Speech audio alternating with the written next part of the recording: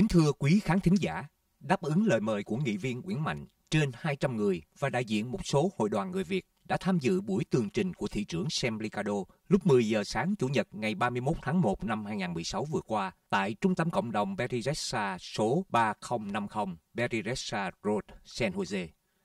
Thị trưởng Sam Liccardo đã trình bày những hoạt động của ông sau một năm tại chức, liên hệ đến 10 điều mà Sam Liccardo đã ký trên giấy trắng mực đen với cộng đồng người Việt khi ra tranh cử chức vụ thị trưởng hồi năm 2014. Lễ chào quốc kỳ Hoa Kỳ, quốc ca Hoa Kỳ.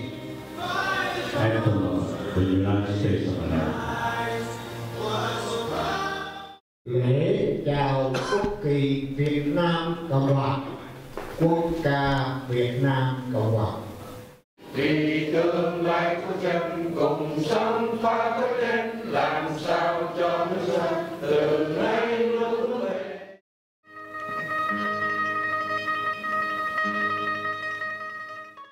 And also, I would like to introduce the mayor of our great city, San Jose, Sam Liccardo. I wanted to start right in with many of the commitments that I offer to the community and talk about our progress.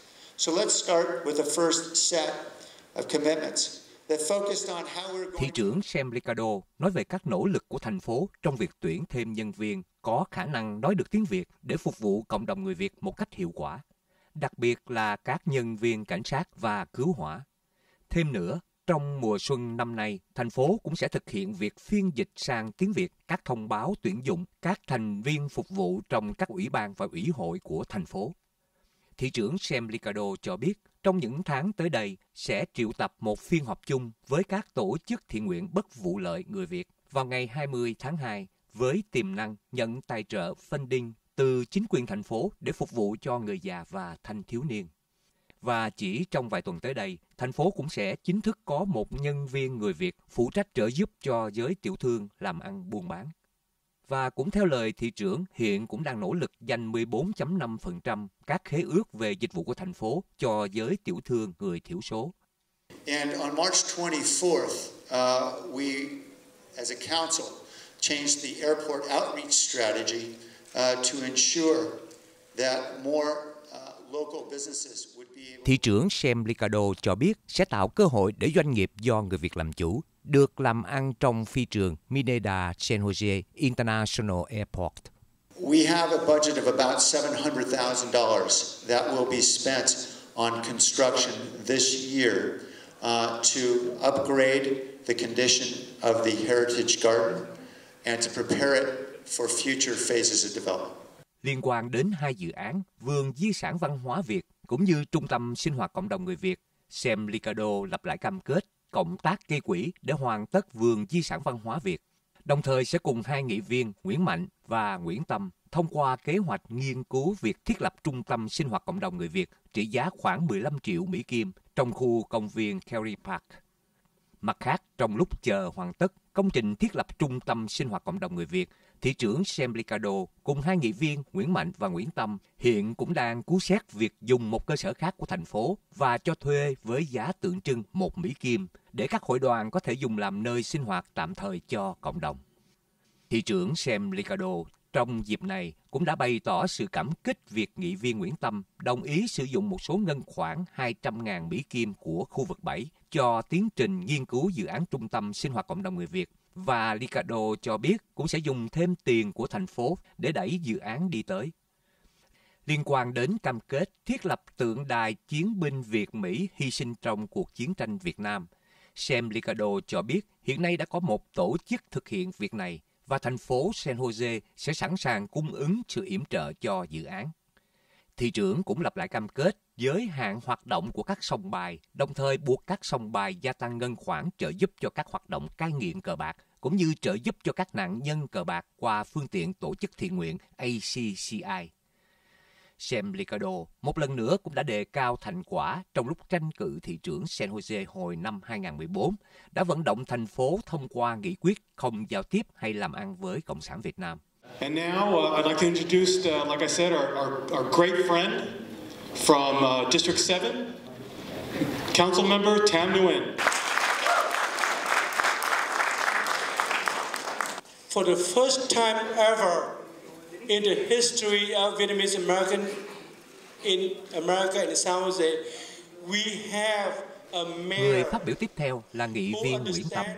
Trong phần phát biểu, nghị viên Nguyễn Tâm cho biết đây là lần đầu tiên trong lịch sử một người thị trưởng của thành phố San Jose đã phải ra trước cộng đồng người Việt để báo cáo về những gì đã làm trong một năm qua, liên hệ đến những gì mà Sam Liccardo đã cam kết với cộng đồng người Việt khi ra tranh cử.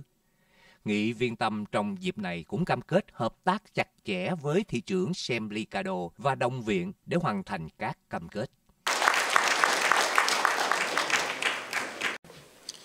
You know, the next speaker I've worked for about 6 months. And I have to say, he is a very hard worker and he cares deeply about the community. And I'm very, very proud to say that he is my boss. And that is Mạnh Nguyễn. Thank you so much. Thank you everybody to be here today, and especially thank you Mayor and my colleagues. Nghị viên Nguyễn Mạnh, người thực hiện phiên họp cộng đồng này, đã ngỏ lời chúc Tết đến toàn thể cộng đồng và cảm ơn đông đảo người Việt đã đến tham gia phiên họp. Đồng thời, nghị viên Mạnh ca ngợi khả năng lãnh đạo của thị trưởng và bày tỏ sự cảm ơn những nỗ lực của thị trưởng Sam Liccardo cũng như của nghị viên Nguyễn Tâm trong công tác đấu tranh cho quyền lợi cùng các nguyện vọng của cộng đồng người Việt ở San Jose. Tuy nhiên, theo nghị viên Nguyễn Mạnh, thì sẽ còn phải mất nhiều thời gian để có thể hoàn tất những gì mà thị trưởng Sam Liccardo cũng như hai nghị viên Nguyễn Mạnh và Nguyễn Tâm đã cam kết với cộng đồng Việt. Chúng tôi được nghị viên Nguyễn Mạnh cho biết thêm.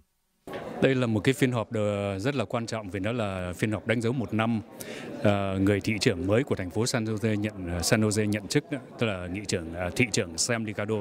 Thì trong vòng năm qua đã có một số nỗ lực